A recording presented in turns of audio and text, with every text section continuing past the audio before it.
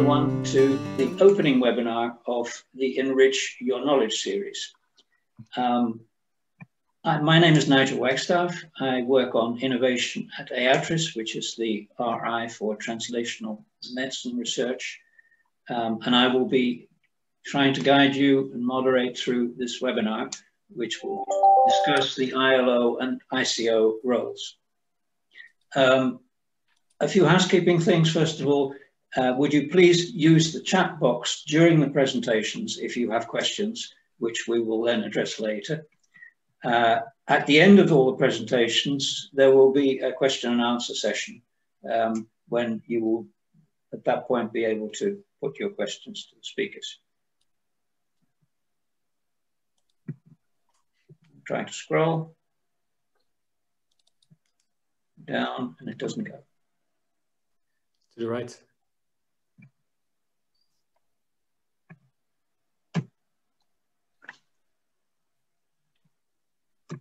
Click on your slide and to the right. If you click on your slide, you should have arrows coming to. Okay, yeah. Sorry about that. Okay, the program for today is 4 speakers, 5 speakers, in fact, because Anne-Charlotte Schubert will introduce the whole webinar series to you. And then we have 4 speakers, 2 representing the ICO, Industry Contact Officer roles, and 2 representing the ILO, liaison officer roles, industry liaison officer roles. These are the speakers, and I will shortly introduce them to you. Some housekeeping rules. The session is being recorded, so we can extract as much information from it as possible. By remaining in the meeting, you are consenting to it being recorded.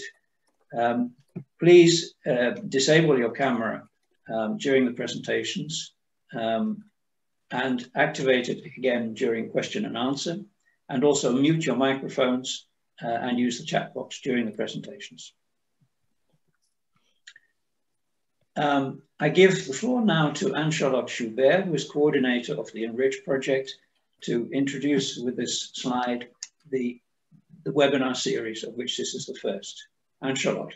Yeah, thank you very much, Nigel. And good afternoon, everyone. It's a great pleasure to welcome you all in this new ENRIITC activity, Enrich Your Knowledge. We're very excited to launch this first series of webinars today and see the great interest you've shown for this event. I think we have close to 50 registries, so that's very nice. But before telling more about this new activity, I would like to briefly introduce myself to those who don't already know me. So I'm Anne-Charlotte Schubert. I'm an expert on EU funding programs. I worked as a grant officer at the European Spallation Source here in the south of Sweden. And I'm the project coordinator of ENRIITC. ENRIITC is an H2020 funded project, organized a consortium of 11 partners represented by both ILOs and ICOs, so industry liaison and contact officers. Within this project, we aim at building a permanent European network of ILOs and ICOs and to enable industry to become a full partner of research infrastructures, whether as a supplier, as a user, or as a co-creator. With Enrich Your Knowledge, this is a series of online training and organizational webinars targeted to experts involved in setting up collaborations between research infrastructures and industry, so such as the ILOs and ICOs. The overall aim of this webinar series is to share knowledge, expertise skills, and best practices among ILOs and ICOs. So I hope you will enjoy and learn a lot during this webinar today. And please don't hesitate to have an active participation with using the chat or raising your hands. And I think I hand back to you, Nigel. Thank you very much, Anne-Charlotte. Thanks. The scope of this webinar is to discuss the ILO and ICO roles and aspects of that.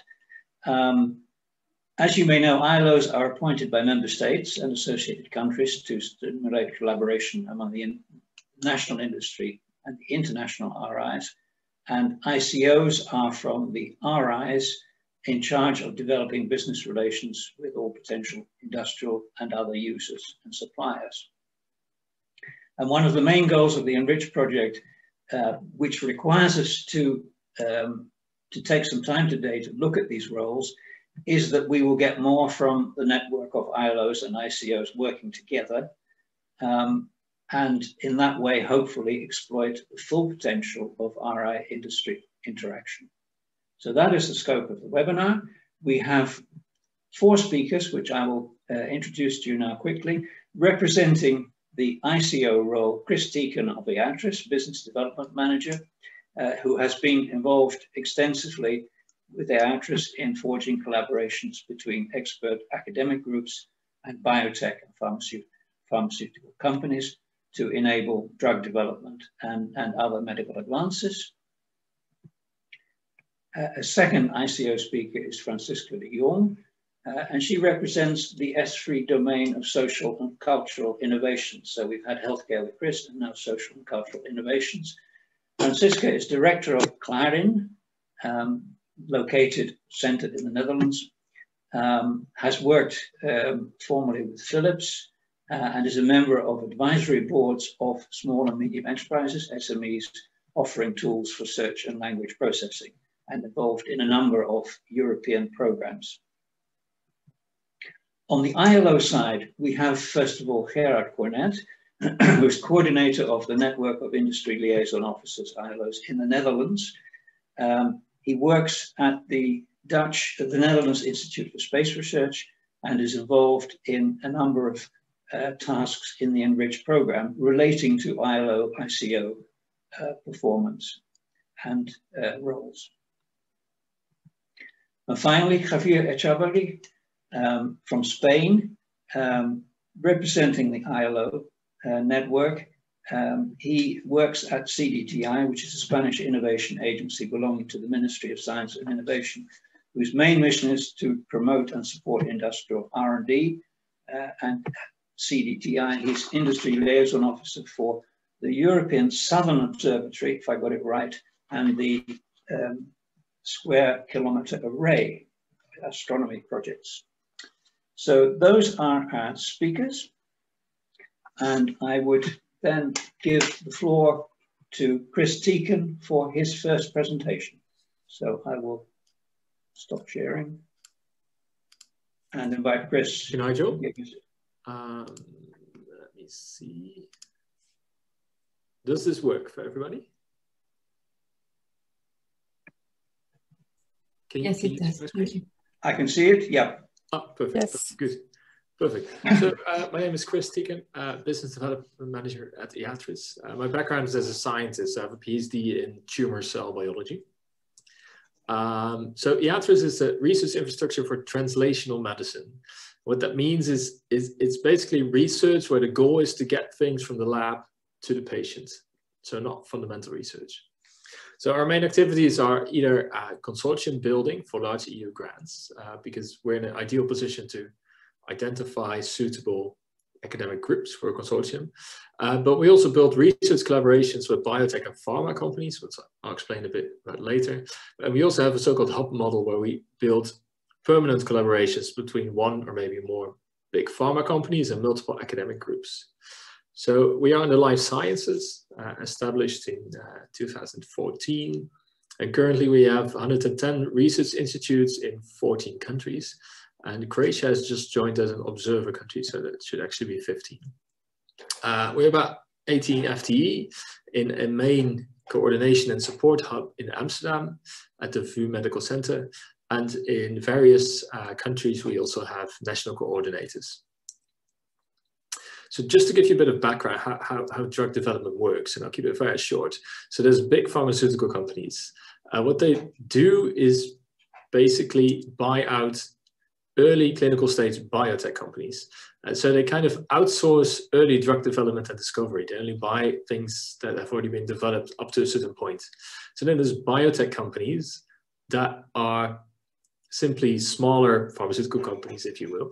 So they serve as sort of IP creation vehicles. So usually it's very small team, and they tend to outsource everything. So they use commercial service providers to outsource stuff. And sometimes it's only a few patents and it's 2 people. They don't even have a lab. But there's also, they have a lot of collaborations with academia, and that's where EATRIS plays a big role. So the things that we work on is, so industry for us is mostly a user. So at EATRIS we have certain platforms based on specific technology, and so, some of these terms might not mean much to you, and maybe they do, but I'll go through them quickly. So there's things like what we call advanced therapy medicinal product. Those are gene therapy and cell therapy technologies, or facilities to produce those. So we find academic groups and set up collaborations with companies. But we do things with biomarkers. So these can be biobank facilities, but also things like DNA sequencing, and these can get very complicated. We do a lot of projects with imaging and tracing, so clinical imaging and tracing. So this can be PET or MRI facilities, or these radioactive tracers that you use to follow certain molecules or antibodies throughout the body. And it can be in animal or humans. We also have a platform on small molecules. So this can be either advanced certain screening facilities, or certain mouse models or cell models that can be used to validate these models. And we also have a platform for vaccines, which admittedly has become a bit more relevant recently. So for me, the aspects of the ICO role is, what I do is I need to identify biotech or pharmaceutical companies that are in need of very specific academic expertise that we can potentially find in our network. So for this, the most effective thing to do is go to industry partnering events. So these are conferences that don't necessarily revolve around the talks, but they revolve around the ability to have one-on-one meetings. And there's actually a lot of these events. They're usually called Bio or Bio Europe or BioFit. They always kind of have bio in the title. But there's an online portal where you can request a meeting. And if people say yes, then you automatically get a location and a time slot. So that actually works out great. You can speak to a lot of people that way. Our business model is that if a company comes to us and they're looking for a, want to do an imaging study, for instance, then if we are successful, and that success is setting up a collaboration agreement between a company and an institute, we charge a 5% success fee based on the budget of the project. But sometimes we do freebie things. For instance, there are companies that develop new assays or new reagents or something. Then we look for academic groups that want to test them out for free and provide feedback. And that's very beneficial for both groups. But sometimes for free, we also provide experts to just have an interview with. So what's always tricky is who to talk to at the industry level, right? So my experience is that with these smaller biotech companies, I mean, there's only a handful of people on the team anyway. So usually the CEO or the chief scientific officer is the right person to talk to, because they know what's going on. If companies get larger, then you need to reach out to the business development department. But what's also interesting for us is investment funds and charities can be good partners to talk to, because they will have a portfolio of multiple companies, small companies they've invested in, and they want them to succeed. And those companies are also looking for academic collaboration. So you can sort of increase your audience, if you will. I wanted to share with you a bit, this data is a bit outdated, but it didn't change much. Who is actually our user? What is our user profile? So actually about half of the project we do for academia themselves. They're looking for specific academic groups that have certain expertise. About a third is smaller biotech companies, 11% is big pharma projects, and about 2% of those are funders. So these are usually charities that are looking for very specific academic expertise. I just wanted to give you one example of a fairly big project that we set up. So this is a partnership, a long-term partnership with GSK, so that's a big pharma company, and 6 EATRIS institutions. And the idea is that this is what we call multi-site collaboration, where this revolves around clinical imaging. The idea is for clinical imaging, you need the imaging facility, so you need the MRI machine or the PET scanner, but you also need radioactive isotopes with a short half-life, and you need patients. So usually you need to have those things in the same building. So that happens at university medical centers. So basically what we did is we set up a collaboration agreement where all the contracts are in place, at least the basis of them. So if GSK comes to us with a project where they want to do a certain clinical imaging study, we can start really quickly because we know who's good at it. The contracts have been pre-negotiated up to a certain point. So this works really well for both sides, and we managed this project via Amsterdam. Yeah, that's where I wanted to stop here. There's many things to talk about, of course, but let's keep that for the discussion, and I'll be happy to discuss any and all tips and tricks with you at the end of the session. Thanks. Thank you, Chris. Very clear, very succinct. There was one question that may be from Claudia Fonda, which maybe we could answer now, and that is about the business model and the extent to which you're involved in setting up research agreements. And I think perhaps it's important to add, but maybe do that, EATRIS is a non-profit, and the fees represent only a very small part of our turnover. Maybe you could say more about that. Yeah, I'm looking at the chat now. So basically, some member states pay a membership fee. So that covers most of the costs of running our central office in Amsterdam. We have an in-house legal counsel, so she can help us with, support us with legal support. But in the end, we create a we set up an agreement between a company on one side and an academic institute on the other side. And we are not a partner of that agreement. We do sign a separate agreement with the company that will allow us to invoice 5% on the project budget if we're able to set up a collaboration with them.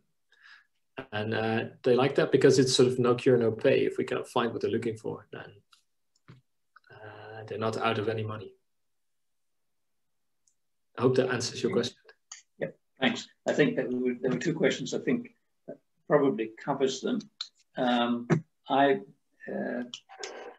would like now to invite our second speaker, Francisca de Jong from Clarin, but I think she needs to, I'm still sharing my screen for some reason. It seems I'm sharing now as well. Okay. Is my slide, my starting slide visible for everybody? Yes, it's fine. Okay, thank you. Thank you, Nigel. Thank you for the ENRIITC team to set up this. Non, mais attends, j'enlève juste le son. Okay. For setting up this, need to kill. So, for setting up this this series and inviting me to play a role.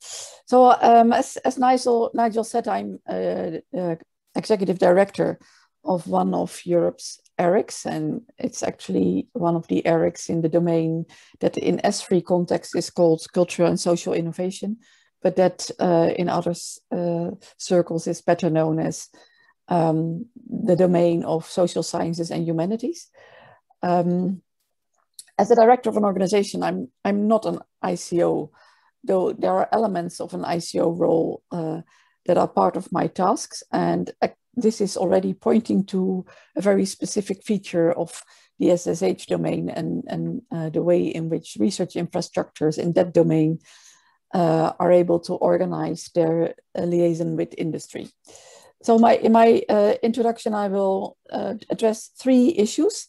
The way in SSH, in the SSH domain, the RIs connect to their stakeholders, some of the features of the SSH domain that determine the context for the ICO role, and a little bit of how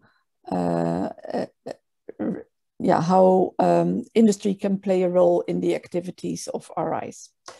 So first of all, the connection with the stakeholders, and I try to introduce that by pointing you to Clarin, which is only one of the research infrastructures in the social sciences and humanities, but how we deal with what kind of data types we offer and what kind of communities we aim to serve. And especially the diversity there is the point that I would like to raise your awareness for. So in social sciences and humanities, there are many, many data types. most of the ones listed here on the left-hand side typically play a role in or have been generated in the context of the humanities. But of course, there are also data sets that typically origin from social sciences, such as survey data, or even healthcare, such as patient recordings. And then the domains served by offering these data sets in a structured manner are listed on the right-hand side. I'm not going into detail, but it's maybe good to point out that apart from the typical SSH disciplines, there's also a role for data science and fields like artificial intelligence that are interconnected with the SSH domain. How do we connect to our stakeholders? Well, our first group of stakeholders is actually the research communities. That may be true for all RIs, but it's good to keep that in mind. Our primary role is to serve research communities, to help them to set up excellent research tracks. And the research communities that we serve typically consist of, on the one hand, tool developers, people that develop, for example, speech recognition engines or text mining tools or survey platforms. So tool developers on the one hand and data providers on the other hand. And then as a second category, the users of all those developers and developed tools and data sets.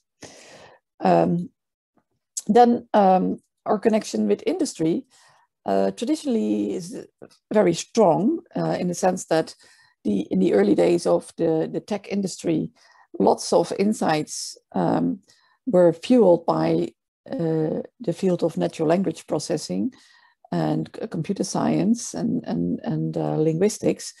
So if you use search engines or machine translation systems or speech recognition or text mining, there's a lot of natural language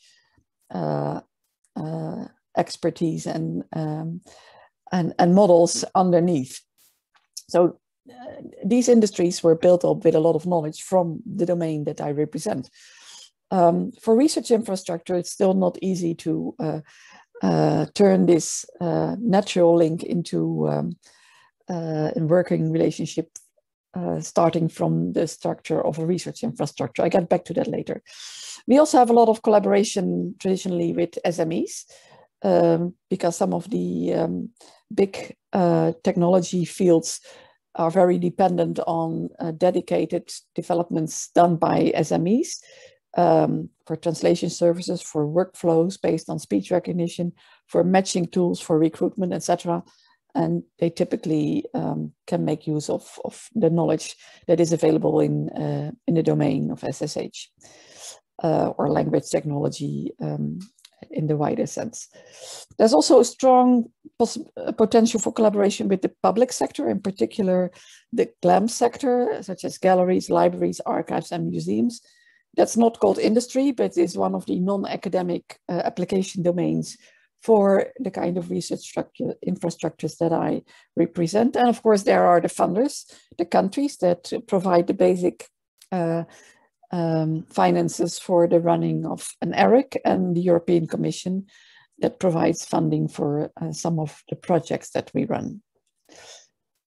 Now about the specific aspects of the ICO role, the ICO role in SSH, because there are some features in the domain that determine what kind of elements play a role in how to shape that role. So first of all, I again give the example of Clarin, but it's just an example and it's quite similar to EATRIS. Clarin is a distributed research infrastructure. So we are consisting of in total 24 countries and another linked party distributed over Europe and beyond. And because of this model, or linked to this model, is the fact that we actually are a network of over 60 centers, some of which are smoothly running data centers. 25 of our centers are certified by Core Trust Seal, which is an independent certification organization for data centers. So a major part of the work done in Clarin is actually done and offered through the participating nodes in the countries. And in order to make that run, we have a model for federated login. We have a central metadata harvesting tool that enables easy discovery of the services that we have, so the data and the tools. And there are models in place to chain the various services to support specific workflows.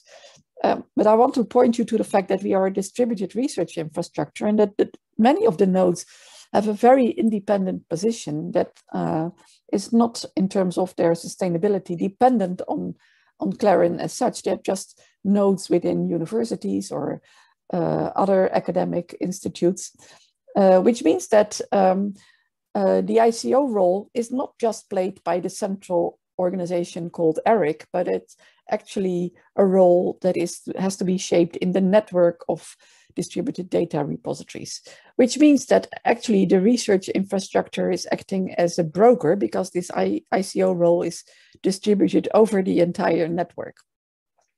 Another specific element for SSH, which may also be true for others, is that we have a strong focus on open access to data and tools, which means that the services, the data services and the tooling is not something that we can sell, because our services are developed in open source. Another important feature is that lots of the knowledge existing in the domain of SSH can be transferred to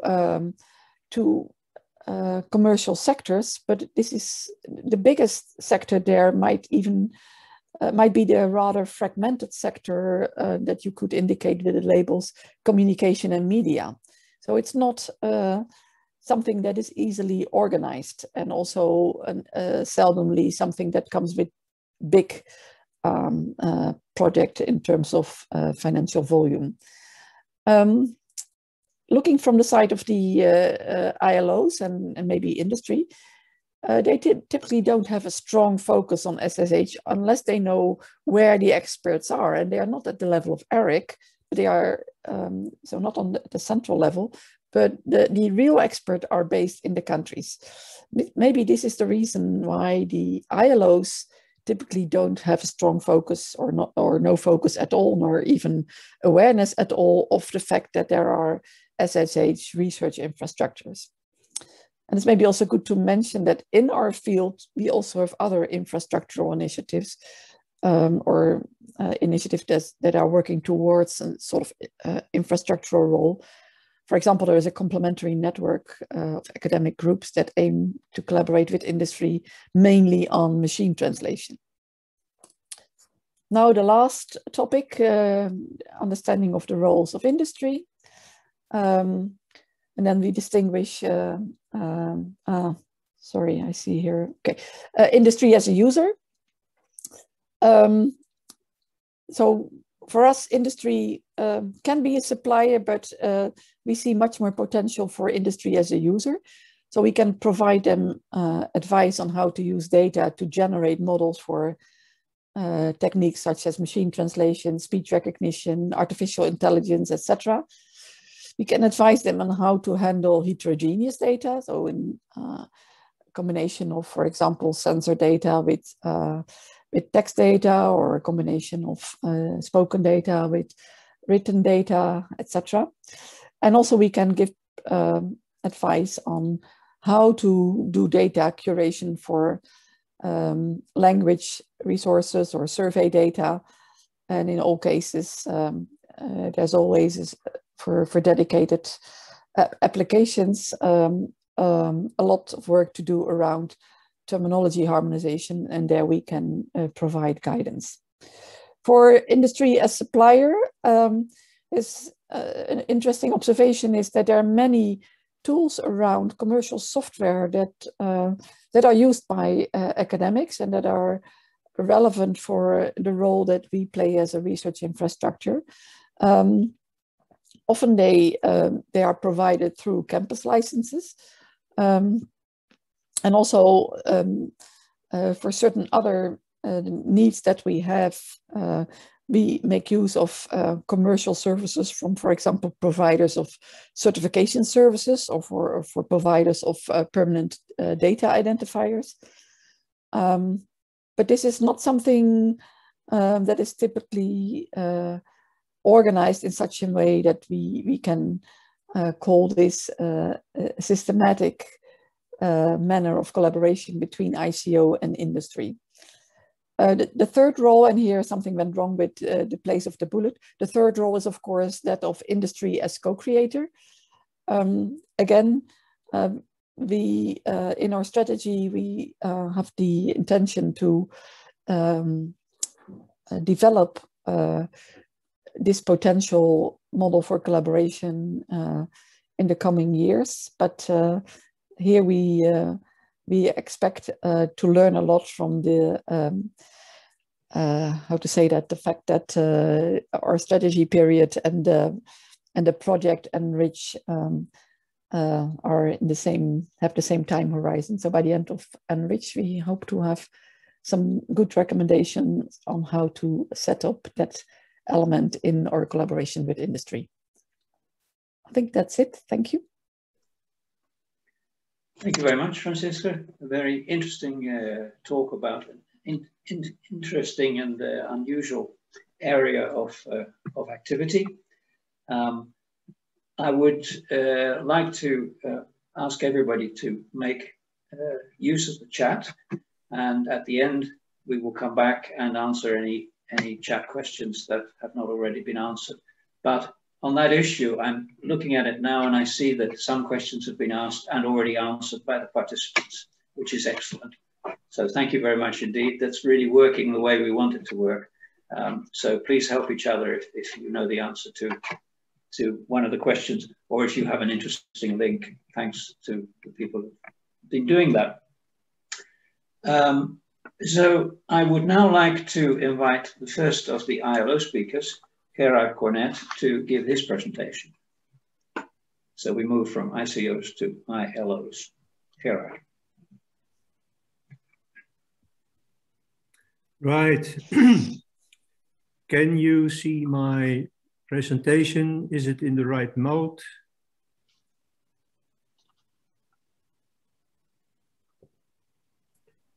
No, we see it in slide mode, not in presentation mode.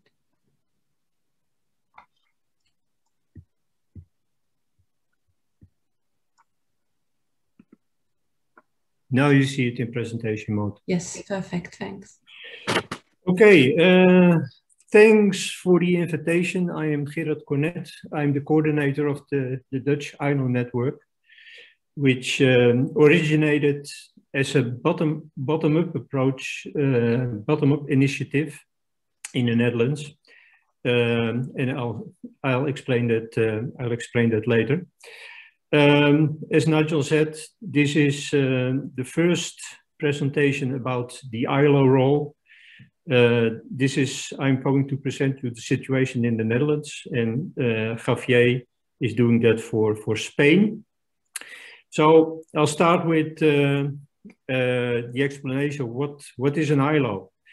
And in fact, the survey that was done a few months ago in the framework of ENRIITC shows us that there are many types of ILOs. And it is difficult to fit the ILO role in one complete definition. At least what ILOs have in common is that they serve both the research infrastructure and the local industry, but in different ways.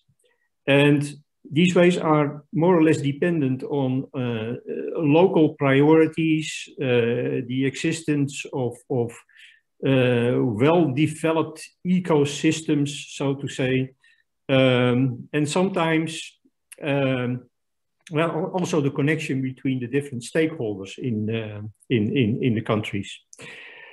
Some ILOs are officially appointed, but at least that's not the situation in the Netherlands.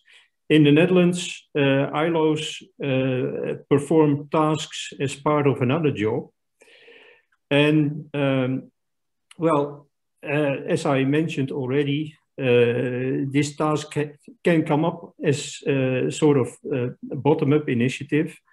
And this task is not always directed by an employer.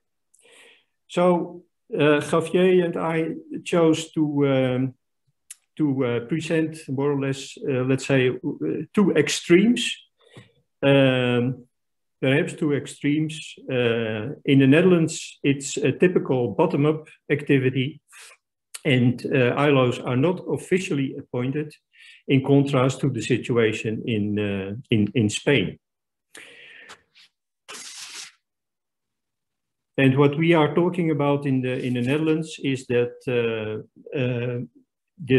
ILOs in the Netherlands are mainly concerned with large infrastructures in the physical sciences. Well, this is an example. This is the way ESO sees the role of an ILO. And obviously, this is emphasizing the need to attract industrial suppliers from the member states.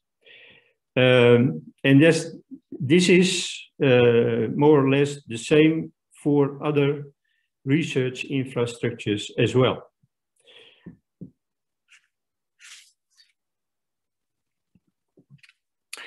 Well, this result of this is from the ENRIITC survey that was done a few months ago, I already mentioned.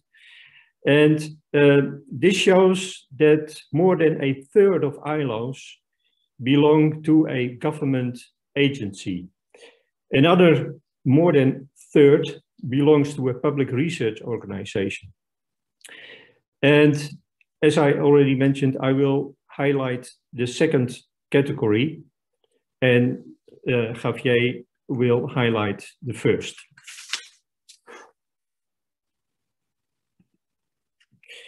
The ILOnet in the Netherlands. We are with approximately 10 people, and the ILOnet was founded around 2010 to share resources and expertise and jointly organize the dialogue between science and industry. And since 2012, the Dutch research organization, NWO, has been supporting the ILOnet. Let me explain the NWO organization. That is the Dutch funding and research organization, and it's in fact the umbrella for 9 research institutes, and many of them can be considered as a home base for research infrastructures. And these institutes, these institutes are primarily curiosity-driven in their research. And NWO, I think that's important to realize, NWO is accountable to the Science Ministry, and the support that the ILOnet gets from NWO is in the form of a back office and a coordinator, and that's me. As I already mentioned already, the ILOs in the Netherlands, well, have been active since the engagement in big science. So the first ILOs were for ESO, ESA, CERN, and ITER. And the ILOs are not officially recognized, and there is no official job description. I think that's something that we should keep in mind. From the ILOnet perspective, and of course there are different perspectives at stake, we are working in a curiosity-driven environment, and this determines to a large extent the requirements for the development of research facilities and high-tech instrumentation. There are severe challenges for industry, and the industry experiences many barriers to easily access or operate on the market of big science. And in that sense, you can say that consumer markets are easier to handle compared to the big science market. From the other end, companies want to be engaged from the start of the innovation chain and be involved in low TRL high-tech development. And that's where the first perspective arises. Big science needs industry, but industry doesn't necessarily need science. And that's something to keep in mind also. We published a position paper about the barriers of that industry companies experience in accessing the big science market. The second one, there is no applied science if there is no science to apply. Well, that has obviously to do with the fact that we are looking at the entire innovation chain. So this starts with low TRL developments in technology development.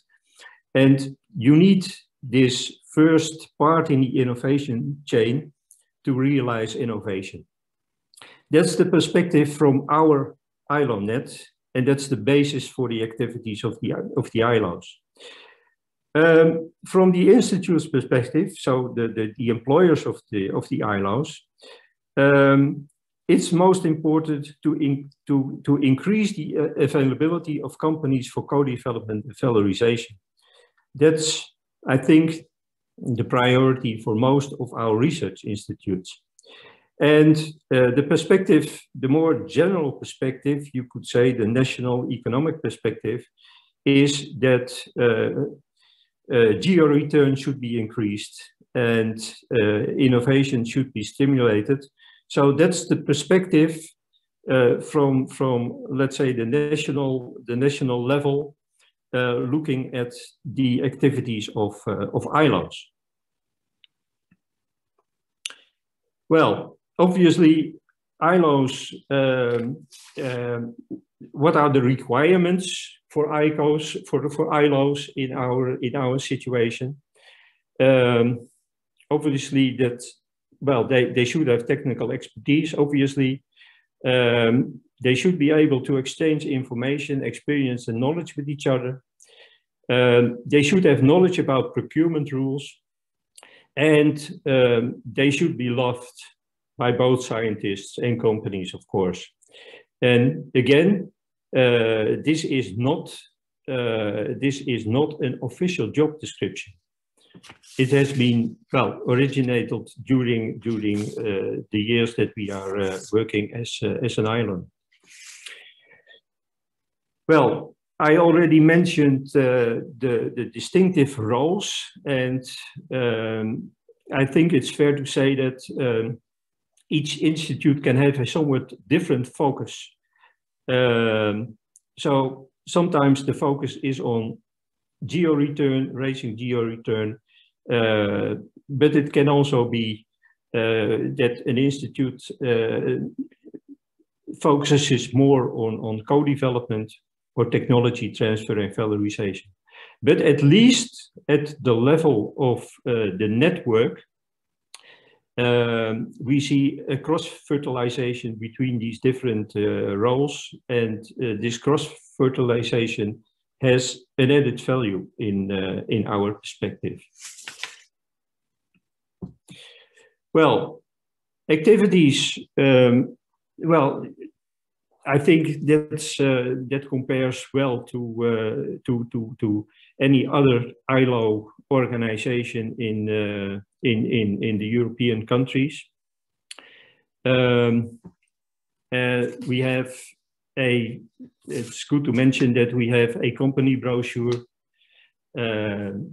We organize, of course, representations of industry at the locations of the research infrastructures. We are partner in ENRIITC, of course, and a member of PRIA, and we participate in the BSBF.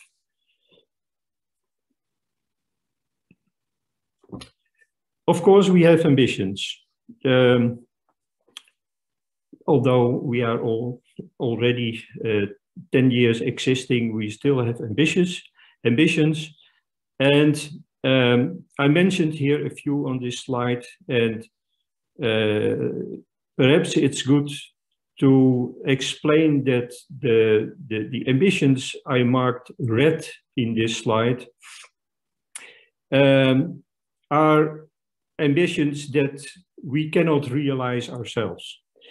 The ILO-net is acting primarily at an operational level, but we have concluded in the past years that we need a better ecosystem to involve all the stakeholders in the big science domain, and eventually this should result in more geo-return, more innovation, and more knowledge transfer.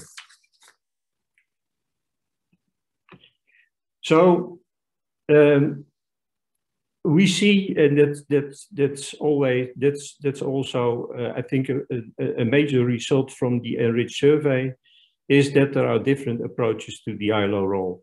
If you're looking at governmental agencies, they tend to focus on the downstream part of the innovation chain. They are driven by societal challenges, geo-return, and clear business cases. And that's in contrast, more or less, with research institutes that are driven by science cases. And they need new key enabling technologies to push frontiers. And they have a prime focus on the upstream part of the innovation chain. And I think that the challenge is to looking at the innovation chain, to connect the upstream part with the downstream part. Well, that's it. And the other perspective comes from Javier. Gerard, thank you very much indeed. Very clear introduction to the ILO role. I would invite you and the other speakers to answer questions on the chat. There was one question to you, Gerard, relating to the not being officially recognized in the Netherlands. Alan Silverman, I think, asked not recognized by who. So maybe you could look at that. Otherwise, we can come back to it in the discussion session later on. But let's use the chat as a question and answer as we go on. Thank you again. And I invite Javier to give his presentation on the ILO role. Thank you, Nigel. I hope you can see my screen correctly now. So when Gerard and me, we were planning this presentation, we thought it would be nice, as he said, to provide the double perspective on the different flavors that the ILO role has depending on where we work. Gerard has explained the perspective that comes from the science, from the perspective of ILOs employed by research institutions, whereas I will try to provide you with a picture of how we work and what are our priorities as an example of ILOs working for belonging to a governmental agency like CDTI. And then I will show you some results of the survey, which more or less match the individual conclusions that Gerard and me have reached. So, as I say, I work for CDTI. CDTI is the Spanish Innovation Agency, which is dependent on the Ministry of Science and Innovation. And all the research infrastructures in which Spain participates in the big science areas, such as CERN, Fusion for Energy, ESO, SKA, ESRF, and so on, which have ILOs. These ILOs, we work at CDTI. In total, we are 3 full-time ILOs. And as I say, we are employed by CDTI, and the mission of this agency of CDTI has several missions. One of them is providing companies with R&D funding tools to improve their competitiveness and so on, in the form of loans, grants, and tax exemptions. We also, in CDTI, foster international participation in international R&D programs, such as Horizon Europe. And we also manage the national branch of international programs like Eureka or Eurostars. We also promote international business technology transfer through several instruments, and we have support services for technological innovation. In CDTI, we also support startups via special grants that we give for tech startups. And in our area, we support companies working as a supplier for research infrastructures. And also we are the representatives in ESA, in the European Space Agency.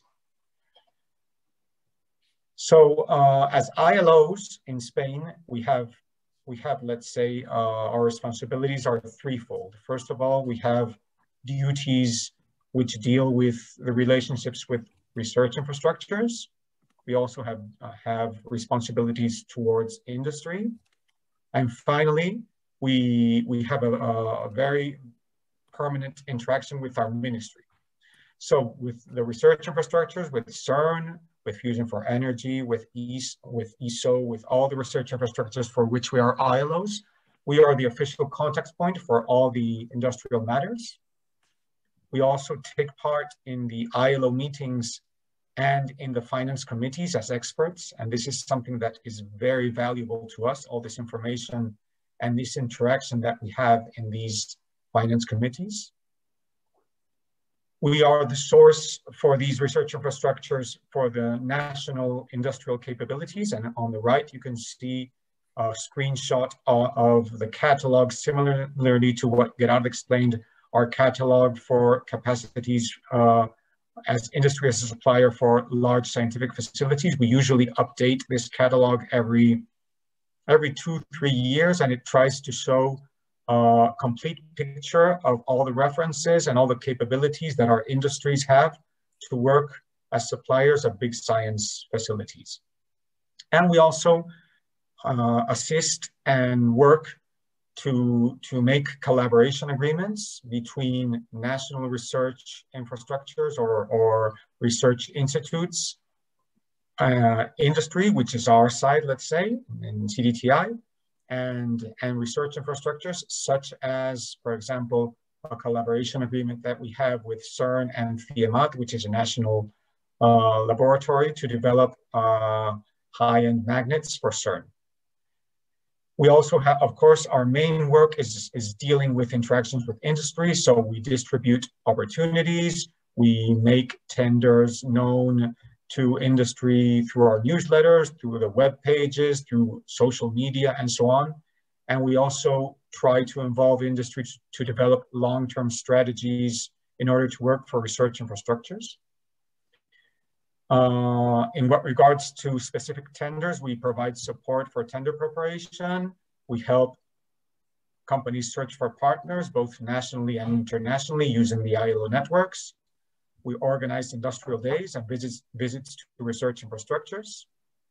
And very important, we support our national industries to get ready for complex technological tenders through the R&D funding tools that we have available in CDTI for industry. For running contracts, we monitor Spanish contracts. We provide supports when dealing with research infrastructures. And we also have a very close monitoring of the geo return in the different research infrastructures. And finally, as I already said, we have the catalog of the industrial capabilities. And towards the ministry, we really are, let's say, the ministry's arm in all matters which deal with industry, with how industry can benefit from Spanish participation in research infrastructures. So we provide support for the strategy. We define the in-kind contributions when you know that for some research infrastructures, there's no cash contribution, but there are in-kind contributions. So we help analyze the capabilities of our industries and see what kind of in-kind contributions are best for the interests of Spain. And finally, we also provide support for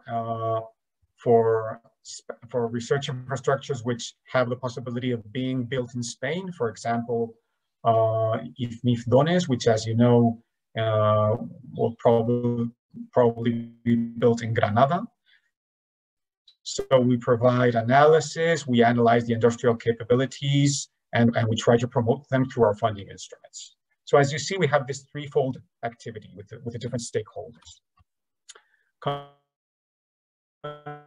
Concerning our KPIs, and this is where I think we can start to find some differences towards what Gerard has explained. Our main KPI is industrial return. This is what we measure as the success money comes every year to Spanish industries as a supplier of these research infrastructures. We have other relevant KPIs as well. For example, collaboration agreements like the one that I mentioned between CERN, TIMAT, and CBTI. Also public procurement projects, the use of national funding to provide public procurement to enhance the capabilities of, for example, national research infrastructures. We are quite active in this area as well. Other KPIs can be the specific activities that we carry out together with the ministry to support research infrastructures to be hosted in Spain, like DONES, as I explained. Also, the number and the budget of preparatory R&D projects for industry as a supplier of big science facilities. We have seen, and there's proof that when we provide funding at an early stage for companies to develop their technologies, these companies are the ones that have success in tenders that go to research infrastructures. And quite often also, these companies first, they provide supplies for national research infrastructures, and then they perform the leap to international research infrastructure. So this is the path that we follow. First the projects, then national research infrastructure supplies for these, and then for international ones. And finally, we organize brokerage events and workshops such as the Big Science Business Forum. Where do we have room for improvement? Well, first, I would say on technology transfer, we are not so active on promoting technology transfer that comes from innovations that are stemmed from research infrastructures and then can be passed on to industry. We aren't involved as in the promotion of industry as a user of research infrastructures. And we could carry out a better analysis of the industrial return, for example, trying to get more SMEs into the contracts, trying to get new companies, or trying to achieve industrial return, but with a more added value in some cases. So these are challenges that we face. Now, specifically as ILOs from a governmental agency, what are our strengths? What are our strong points, let's say? In the first place, I would say that it is important to note that the funding for the ILO network in Spain is guaranteed. We are all fixed permanent staff of the innovation agency, so we don't have to try to find funding from other kinds of projects or other sources. The funding is secured, and this I think is important for the stability of our jobs. We have a very solid background in industry. All of us come from industry and have experience, not always in the big science market, but in technology. Then also that we work together as a team. We are oriented towards the big science market more than towards the specific action in each research infrastructure. And this I think is important. It gives us synergies and it makes our job more valuable towards the industries. We have a very good collaboration as well with the ministry. And this gives us access to the finance committees as experts and even in some cases to councils. And as I say, this provides very good information and access to the key relevant person in the research infrastructures. And we also provide in exchange support to the Ministry of Science support for industry as a supplier mainly, and also as a co-creator for national research infrastructures as well. So we have the dual role for these national ones and international ones. We are also experts. We have a nominated expert in the team in the Horizon Europe Research Infrastructures Committee, which is also very interesting and provides synergies. And I would also, I think it's very important also that we work, let's say, with the ESA delegates. They belong to the same directorate as which we belong in CDTI. So we have access to the same database of companies. We often organize joint events, and this makes it very valuable because we often see that companies that work for ESA, we bring them on to working for research infrastructures, or the opposite. So this creates very interesting collaborations. We have access to the R&D funding instruments as well, and this is very important. Not only that, but to the project and proposals database of CDTI, and this has proven very useful when looking for new companies to provide very specific supplies to a certain research infrastructure. We have success stories there. And then we also have the benefit of being able to use CDTI's very powerful marketing and communication tools. And this gives the big science market and the Spanish participation in these research infrastructures a lot of visibility towards national authorities, toward the press, towards industry, and all stakeholders in general. And finally, I would say that we also have funding for events, which makes it easy to promote our activities. Some constraints: we don't have a scientific background in the team. We are more oriented toward business and industry. And I would say our biggest constraint as working for a governmental agency is that we are subject to national procurement rules. And this means that we have to be held accountable for every action and decision taken.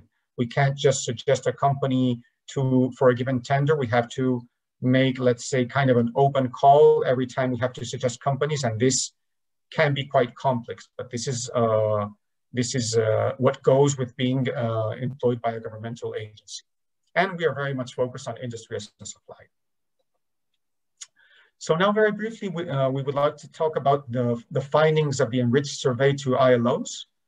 So you can see that some of the findings are aligned with what Gerard and me have talked about.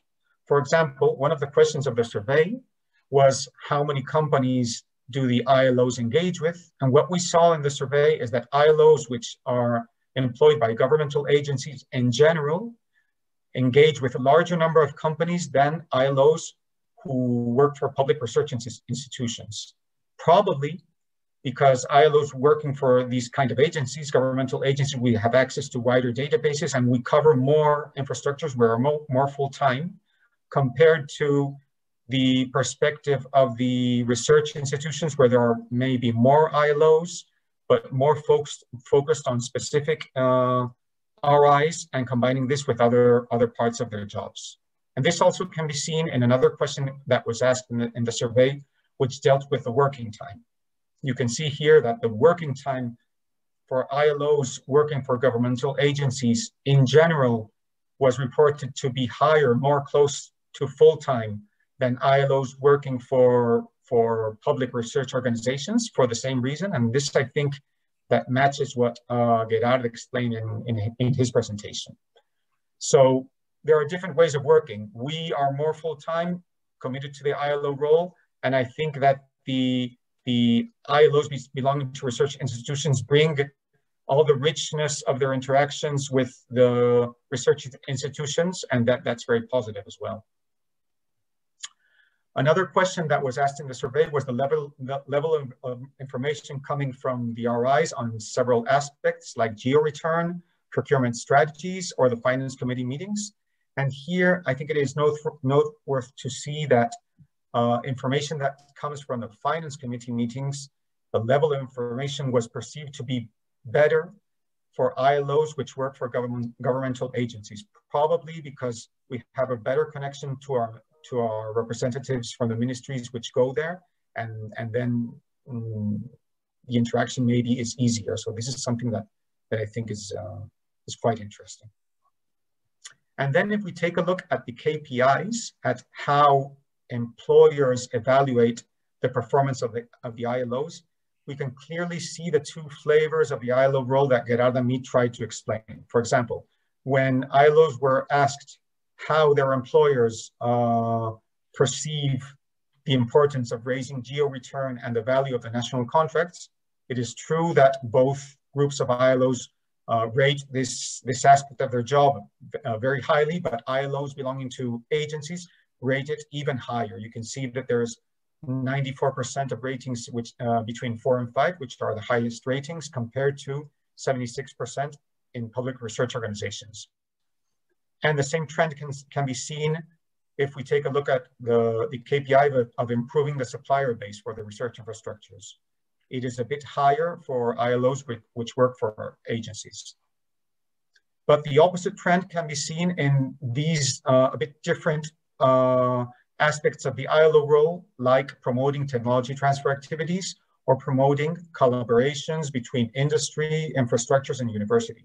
And here we can see that ILOs, that the employers of the ILOs which work for public research organizations have a higher rating of these activities compared to us who work in governmental agencies. So their job is more diverse, let's say. They have a specific role in looking for these collaborations, technology transfer activities, and so on. So as a conclusion, we could say that the first conclusion is that there's more to the ILO role than only the role of industry as a supplier, promoting industry as a supplier. And we can create synergies between the other goals like raising geo-return, creating co-development, and promoting technology transfer. Yes. Second conclusion, yeah, Gerardo, go ahead. And the second one, yes, I already explained it. From the survey, it shows that there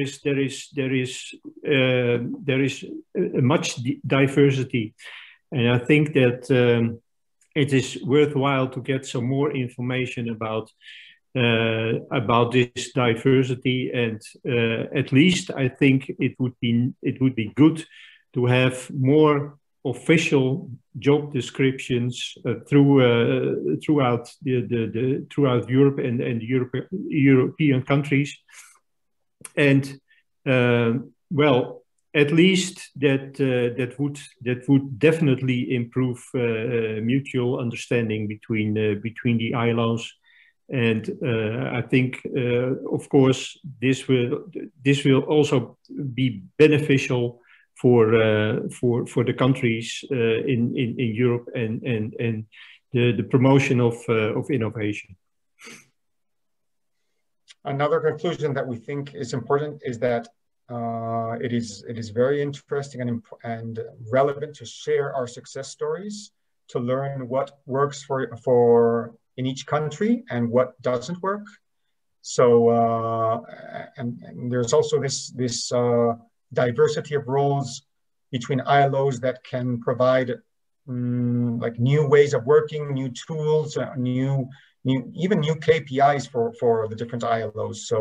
So I think that ENRIITC can be very valuable, not only cooperating between ILOs, but also with ICOs, working with industry as a supplier of distributed research infrastructures. So we can all learn a lot from each other.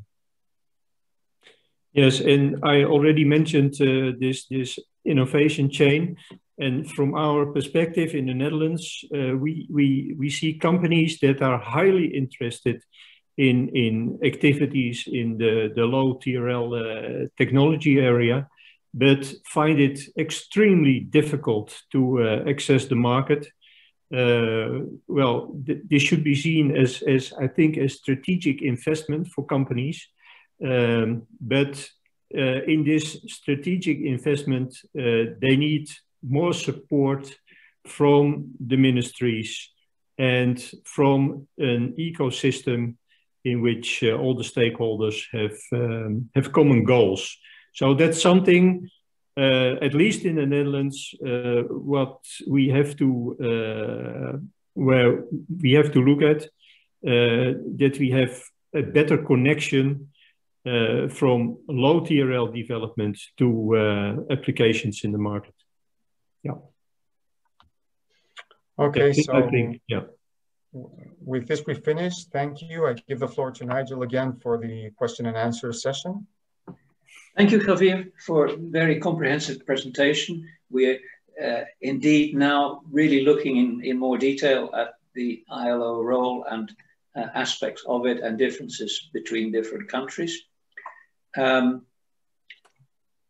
The floor is now open for discussion, so I would like to invite all the participants to start their videos if they wish, and to unmute themselves and to pose questions or comments from their own experience relating to this topic, because there will be quite a range of experience, I think, of people among the participants in the audience.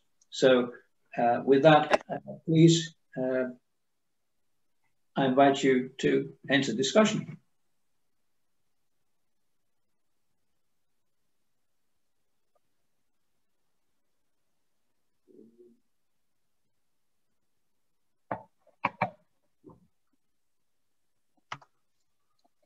There are no immediate questions. There were a couple of points in the chat about the EATRIS business model.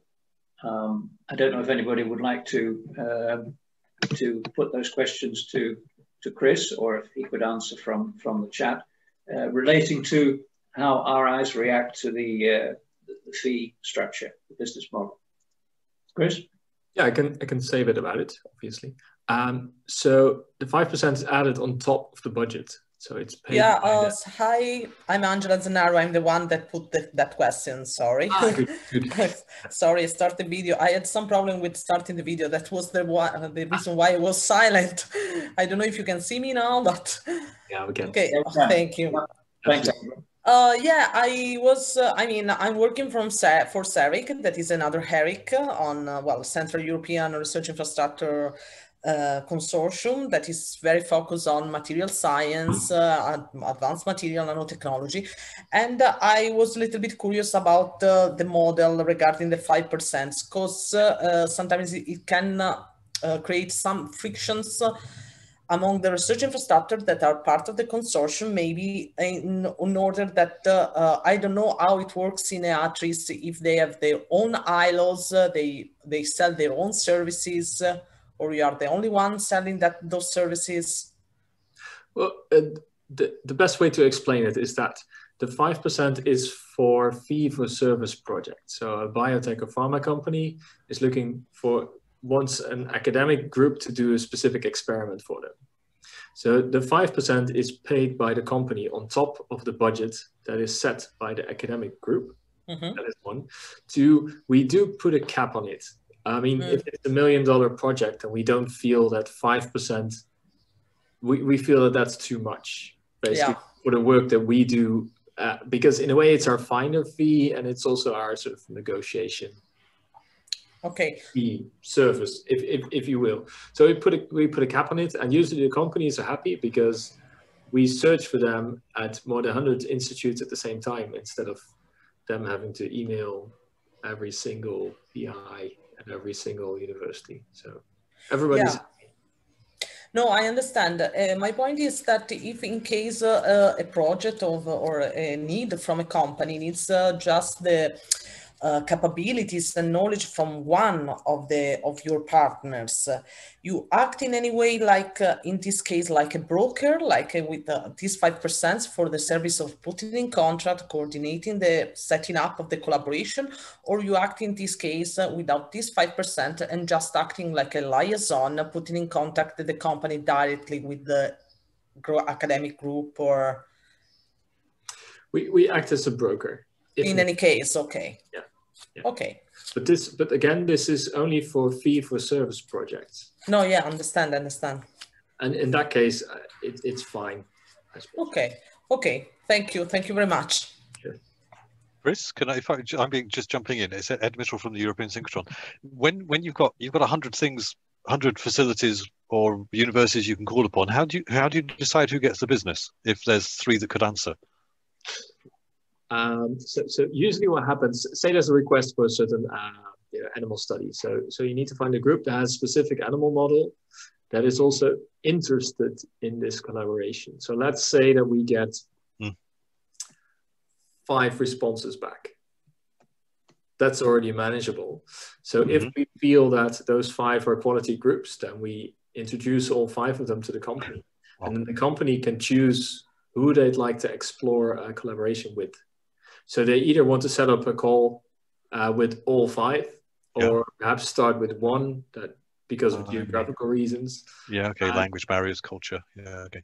True. Yeah, but sometimes we need to disappoint some of our institutes, unfortunately, but that's how it goes.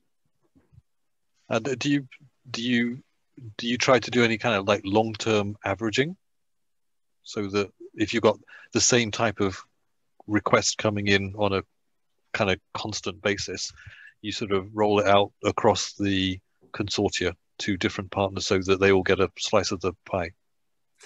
To be honest, we never really get the same request twice.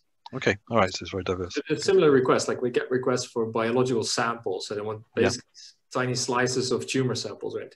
But they're generally like different types of tumors, different numbers. Okay. You know. Okay. And so, sorry, if I'm going to, this is my last one, I'm going to shut up, right? Because I've got to go and pick up the kids in a minute. And how, because you've got quite a diversity spread across Europe, so also the pricing is going to vary, right? Because without being too something, right? 1 person hour in Switzerland is very expensive. 1 person hour in Greece is cheap by comparison. Does that start to play in a role when you've got such a wide geographical set of options? Well, not necessarily, because there's also quality involved, right? So generally, it would be easier for a company to work with an academic group that already works with other companies, because they're used to basically the timelines and the type of projects, etc. We always warn companies that they shouldn't go for cheap, because that generally doesn't lead anywhere. I'm sure you can imagine why. Okay, all right, thank you. Okay, thank you. Anybody else with a question on this topic or others? Yeah, I could raise a question as a panelist, if you don't mind, Nigel. Sure. Okay, I was interested in to hear from people from other domains if the fragmentation of the ICO role is playing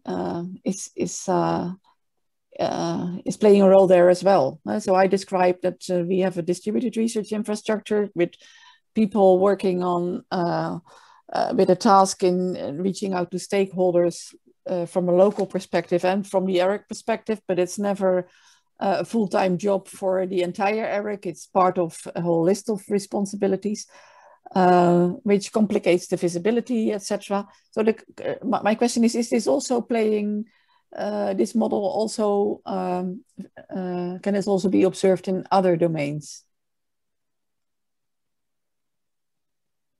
So maybe the Chris from EATRIS could say something there, or representatives with an ICO role in the other parties around this table.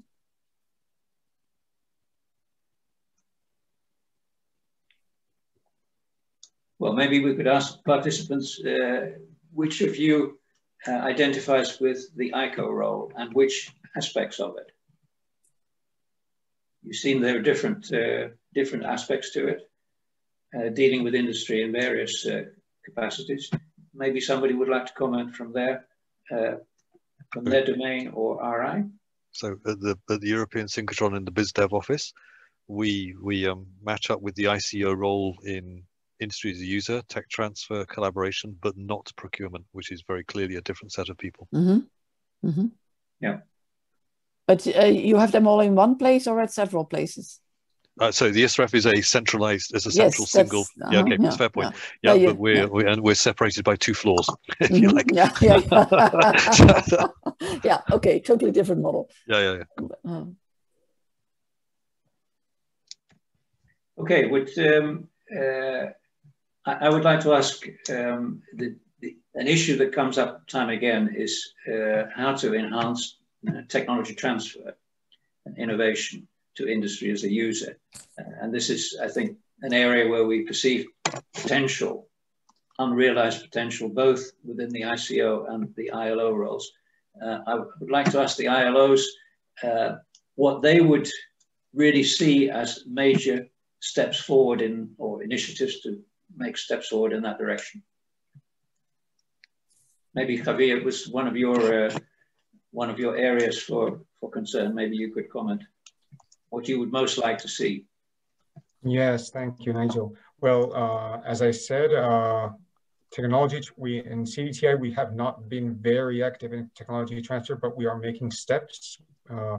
For example, as all of you know, in the Big Science Business Forum, we have a very significant track called the Technology Transfer Track of BSBF, in which we would like to see, and especially to have success stories of technologies developed in the realm of the big science world, transferred to other markets like the energy sector, the healthcare sector, consumer, I don't know, whichever. So, so I think we need to promote this through specific activities, but we also need to be able to come up with some success stories to convince companies that there's a crossover from all these investments that you have to carry out to be able to provide services to CERN or Fusion for Energy, and then use this for other domains. Not sure if I answered your question, but this is what we are trying to aim. No, that's fine. Yeah, thank you. And you shouldn't look exclusively at the role of industry as a user, Nigel, because even in the situation that industry is a supplier, at least our ILOs can spot the possibilities for technology transfer. So in this initial stage of, let's say, these low TRL developments, there may certainly be possibilities, opportunities for technology transfer that can be spotted by ILOs. And I think that should be a role, that should be a distinctive role of ILOs also. Also when we talk about industry as a supplier. Thank you. Good point. Yeah. Nigel, I'm Jorge Lopez, also from CDTI, and I also would like to comment something about the role of ILOs in technology transfer. When Gerard commented the ideal profile of an ILO, you mentioned that it should be good to have a technology background, and I do agree with you, Gerard. But the question is that nowadays, if you would like to cover many research infrastructures, you won't be able to cover all the technologies with the proper level of knowledge just to cover properly a technology transfer. That's a problem, because although we think we know everything about everything, this is not true. And therefore, I think we can animate, we can promote technology transfer, but if you would like to take the hand of the research infrastructure up to an industry just to make the technology transfer happen, you have to be you have to have a very deep knowledge of the technology you are dealing with. This is the point. In some cases, if you are an expert on astronomy, only on astronomy, then you can do this job for astronomy, but not for all big science matters. This is my point of view. Okay, thanks very much. Of course, Jorge, you are right, but I would say first, perhaps we should have much more ILOs throughout Europe. That's one. On the other hand, we are talking about, of course, in big science at least, about key technologies that are very specific in our case for big science and the physical infrastructures. And of course, many of these key technologies are shared between several disciplines.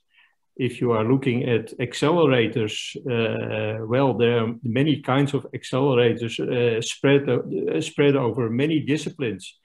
And the same holds for astronomy. So there are several disciplines that make use of the same key technologies. So it's important also to identify the key technologies that are important for big science, which is already going on, by the way, at least at the European level. But not through research infrastructures. They don't play a role there. It's maybe directly linked. Yes, also, I think also the research infrastructures should have a task there by developing technology roadmaps, for instance. So I think matching the requirements of an RI with what a specific country can supply, there's also something that needs attention. Can I bring up, just before 4:30, one other topic that hasn't been addressed? I'm just curious. It's just curiosity.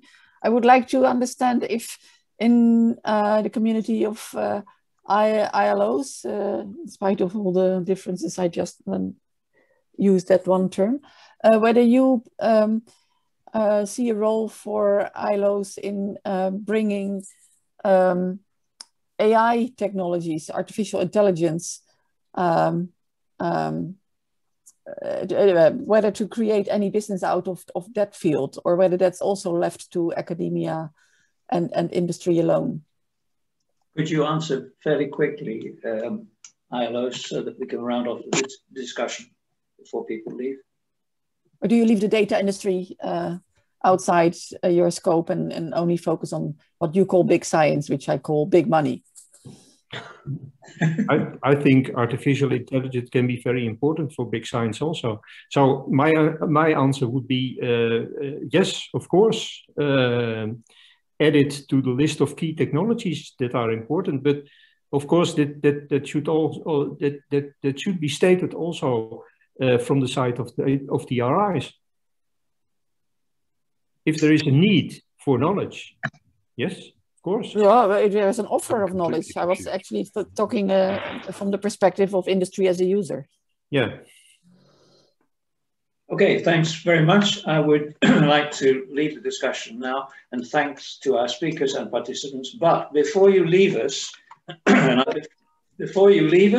thank you, by the way, for your participation, I would give the floor to Laurent for a short poll, which he will put to you now. And you will also receive by email a questionnaire based on this material. So thanks again. Laurent, can you take it from here?